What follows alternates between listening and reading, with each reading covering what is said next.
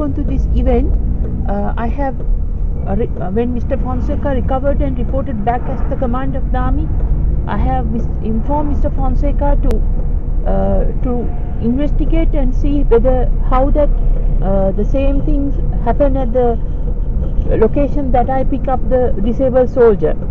And also I advise him to check into all hospitals in Colombo to see whether that pregnant woman who jumped to his vehicle had any consultations in any hospitals in Colombo.